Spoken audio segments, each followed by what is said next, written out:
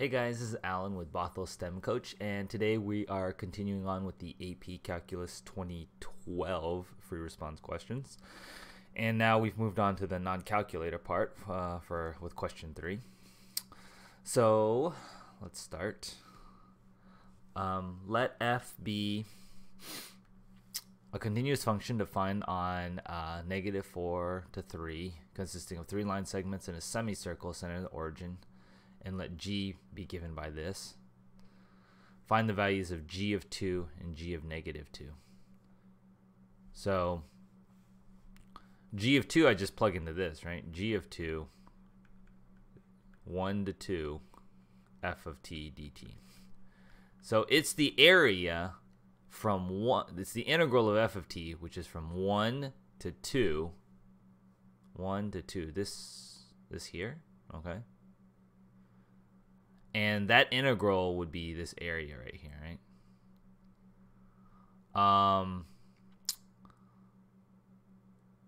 Yeah, okay. All right, so we know that the slope of this, let's see, goes over 2, drops 1 is 1/2. So it goes over 1, this is like, no, it dropped. I go over 2, drops 1, so it goes down to 1/2. So this is minus 1/2 right here, the y value. So this is the area of a triangle. This triangle, the base here is 1. This height here is 1/2. So this area is 1/4. And because it's under the x-axis, this area would be -1/4. Okay. Now g of -2 is the integral from 1 to -2 of f of t dt. So this is kind of like, I'm doing the integral from 1 to -2. So it's sort of like if you could did it from -2 to 1 and then inverted it, right? So let's do this. Let's just find the areas and then we'll figure out what the sign is.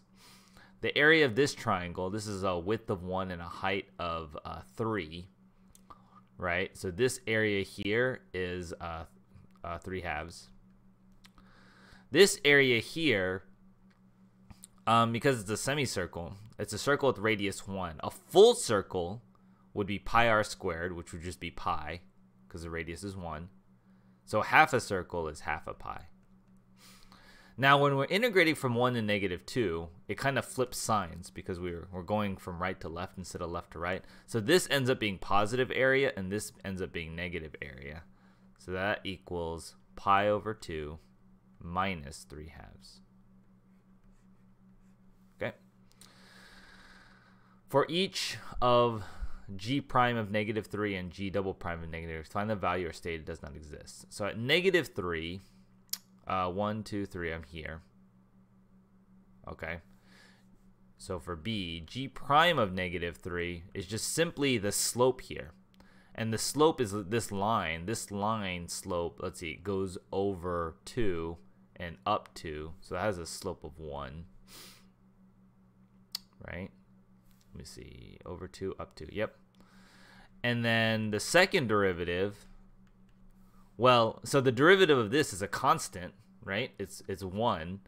So the derivative of that is 0, right? Because this is a straight line, the derivative of a straight line is a constant, and then the second derivative, which would be the derivative of that constant, would be 0.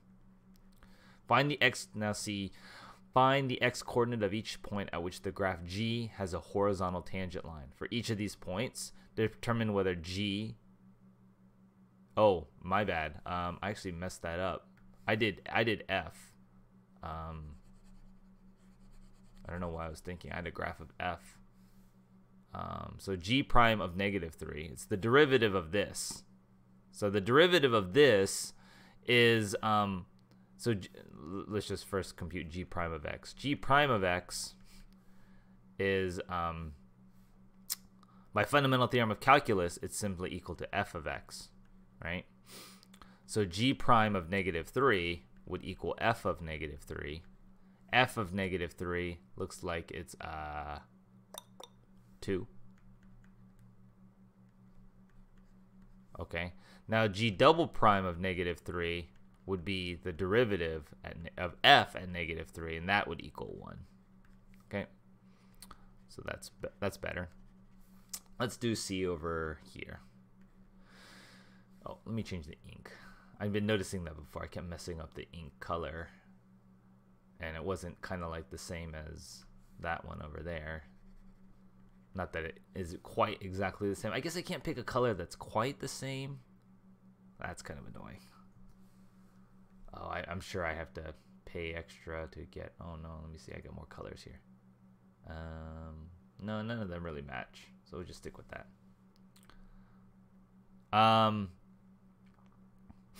Let's see. Find the x-coordinate at each point where the graph of g has a horizontal tangent line. Horizontal tangent line, which would mean g prime of x equals 0, right? And we just found that g prime of x is f of x. So that's f of x is 0. Right? And then we got to determine whether it's a relative min, max, or neither. Okay, so when is f of x equal to 0 or undefined, right? Doesn't it or undefined.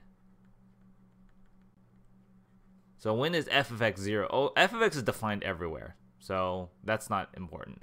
So f of x, when it's 0, is at,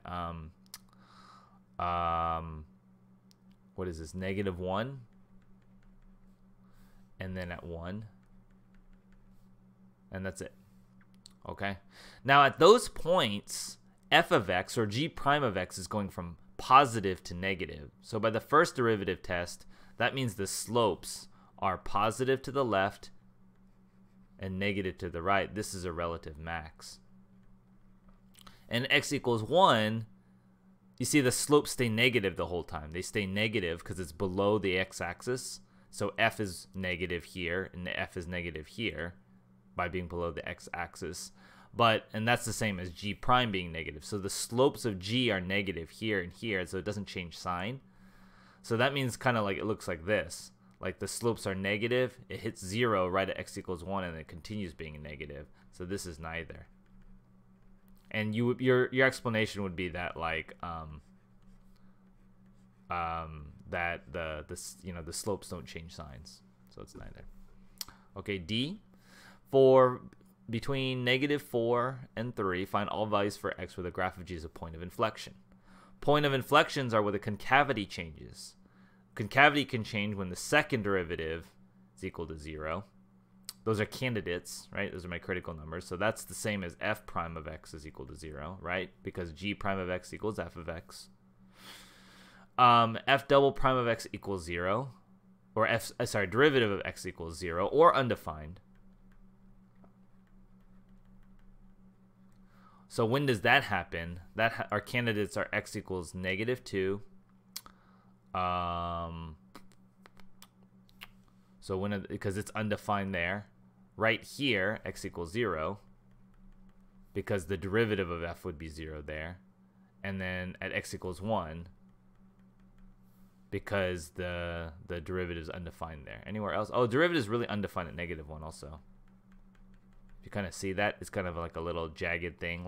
And what that means is the slope from the left side and the slope from the right side aren't the same. Okay, so that's good. So let's take a look at which one of these could be points of inflection.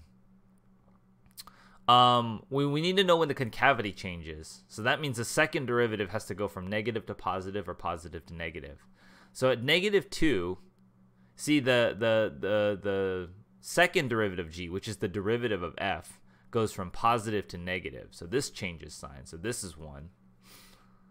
At this point, the slopes are negative and it stays negative here. So this is not 1. That's x equals -1. At this point, x equals 0, the slope goes from negative, the slope goes being for positive. So again, that's a change in sign. And here, slope goes from positive, the slope goes to negative. That is also a change in sign. Okay. So I think that wraps up that question. So let's take a look at the solutions. -1/4 pi over 2 minus 3 halves. That what I got. -1/4 pi over 2 minus 3 halves. Good. 2 and 1. 2 and 1. For C, got tangent lines at -1 and 1. So relative max there. It's neither there. And then the graph of g has a point of inflection at -2, 0, and +1 because g double prime changes sign at each of those values. So, all right. I hope you guys learned something from that one. Yeah, and I will see you in the next free response question. Thanks for watching the video, guys. Please leave a comment, like, or subscribe below to catch up more of the content. And see any links below. I offer free homework help on Twitch and Discord. See you guys in the next video.